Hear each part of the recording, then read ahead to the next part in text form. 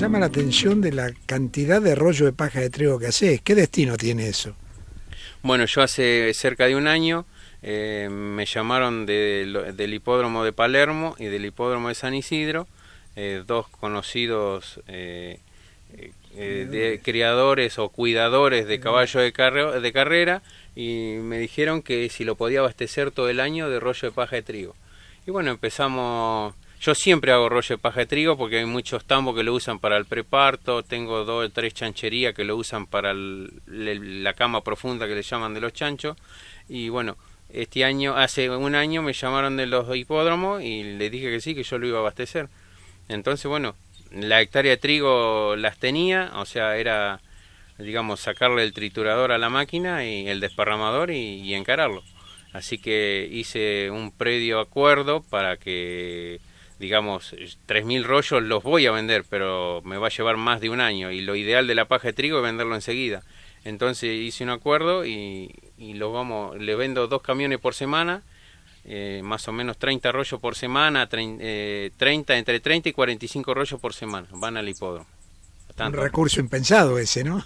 Y eso lo hacía un hombre de Chivilcoy que yo tenía trato, y un día me llamó y me dijo que con todo esto de la pandemia y todo lo demás, era un hombre grande, no quería seguir más, y bueno, si me animaba. Y yo le dije, yo problema no tengo, o sea, yo encaro, no tengo pereza para nada. Entonces le dije que sí, y me llamaron, a los 2 días me llamaron y arranqué con ese otro rubro, digamos, de presentar, de vender cama de paja de trigo.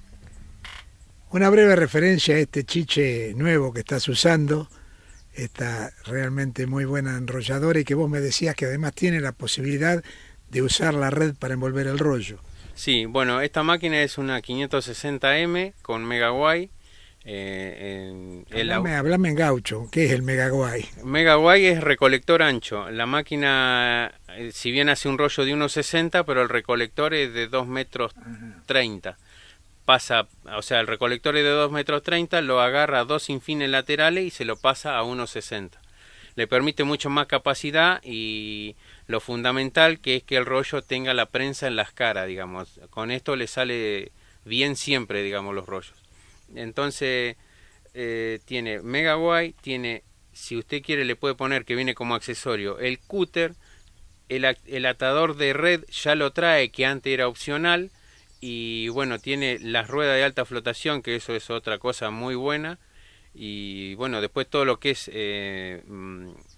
calibración y todo lo demás lo hace desde un monitor el operario de arriba del tractor. Igual la mayoría de la arrolladora John Deere ya lo traía ese monitor. Le han agregado algunas cosas. Claro, vos sabés que yo tengo unos cuantos años, ¿no? Encima, y me ha tocado, creo que te contaba, de hilerar con un viejo rastrillo de dientes y a caballo cuando era muy chico, y después venía el engavillador, y después había que llevar con una rastra tirada a caballo ese pasto para emparvarlo. Había un emparvador profesional con la horquilla que era bastante artesanal, pero que tenías que depender de él para que se confeccionara bien la alfalfa. Y hoy, viendo esta tecnología, uno realmente queda maravillado, espectacular. ¿Qué capacidad de rollo, de producir rollo tenés en un día con un clima ideal con esta máquina?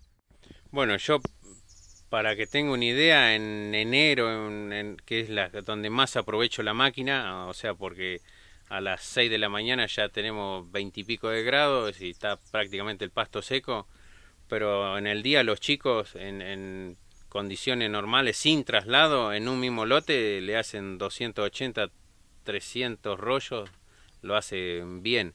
No es que todos los días voy a hacer 300 rollos, porque si no, no le va a dar la cuenta, porque tengo mucho traslado. Como yo presto servicio, tengo lote de 8 hectáreas, de 10, de 4. Acá tengo 40 juntas, pero no en todos los lotes, en todos los campos tengo así. Pero la capacidad de la máquina, o sea, es muy amplia. Más o menos, yo tardo entre 30 y 40 segundos en hacer el rollo y 1 minuto 20 en atarlo. Más o menos eso le da entre 30 y 32 rollos por hora. Varía, ya le digo, vivo mucho trasladándome, Sí, entonces ahí me quita el promedio. Está entendido. Bueno, en definitiva, un buen año para hacer rollos. Sí, la verdad sí, no me puedo quejar. No hablamos mucho de la cortadora. La cortadora es una 946 que agarra 4 metros, es de tiro central.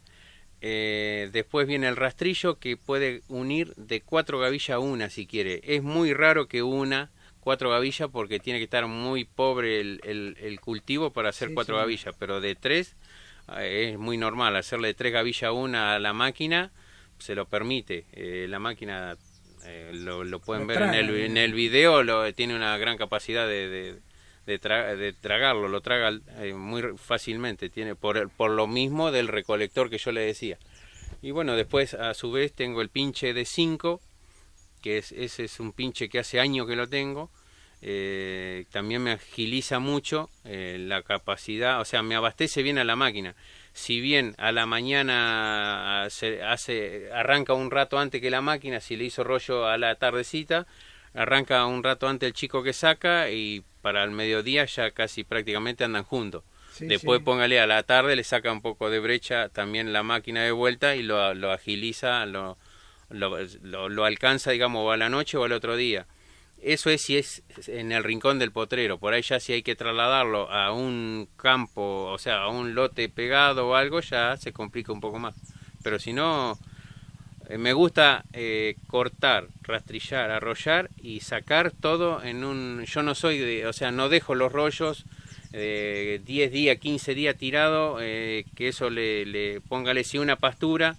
le deja abajo, se pudre, tiene sus digamos... entorpeciendo el rebrote de la pastura. Exacto, yo termina la arrolladora y termina el que saca, y ya me traslado. Bueno, Pepe, un gustazo, realmente un gustazo. Has satisfecho todas las inquietudes que teníamos de saber cómo había sido esta campaña de enrollado.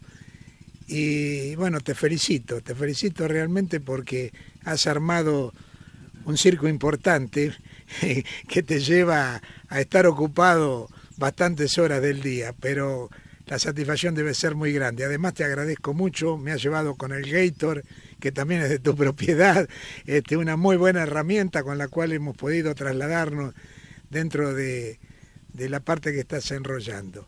Gracias, un gustazo, y bueno, que siga con éxito, que termine con éxito esta campaña. Bueno, muchas gracias, déjame agradecer, bueno, primero a toda mi familia, a los chicos, a todos mis empleados que siempre me han apoyado y bueno, ya sabes, cuando quiera pueden venir a filmar las veces que quieran. Muchas gracias. Con mucho gusto lo vamos a hacer, y con un asadito de por medio por ahí. Olvídese, donde se pueda hacer alguna reunión, después si nos vacunamos todos y se va a lo que es pandemia, no hay problema, eso... Tenemos que hacer el asado de la inauguración de la máquina. Gracias, Pepe. Bueno, muchas gracias.